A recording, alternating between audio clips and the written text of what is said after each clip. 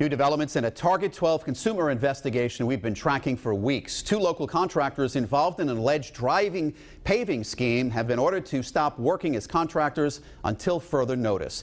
Target 12 consumer investigator Susan Hogan joins us now with the developing details.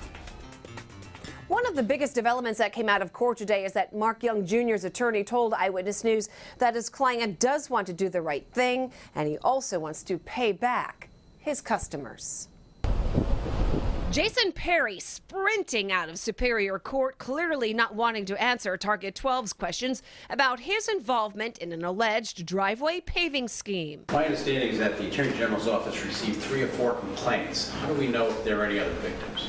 However, in court just moments earlier, Perry looked on as his attorney and the attorney for Mark Young Jr., the owner of MTY Paving, spoke for their clients. Mark Young Jr., who did not show up for court, and Jason Perry are accused of targeting elderly homeowners, overcharging them for driveway paving jobs, shoddy workmanship, and in 2 cases, bringing customers to their bank as they withdrew money from their savings accounts. He said, "We just got done doing a job at the Common." One of those alleged victims, 86-year-old Richard Briggs, broke down in tears as he told Target 12 how Perry and Young Jr. came to his home unsolicited and offered to pave his driveway for a good price. In the end, Briggs was charged $16,000.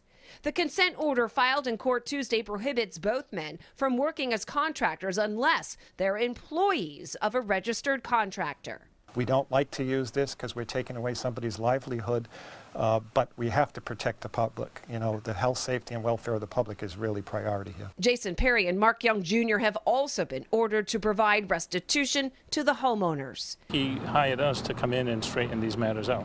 Outside court, Mark Young Jr.'s attorney spoke with Target 12 and expressed his client wants to make things right. Is there definitely a attempt there on his behalf to pay these people back? Yes, yeah, we're trying to work that out. Now, the Rhode Island Contractors Registration Board tells me that they can only help those customers who've actually filed a claim with the board. So if you are a customer of this paving company recently and you feel that you have a complaint, you should file one immediately.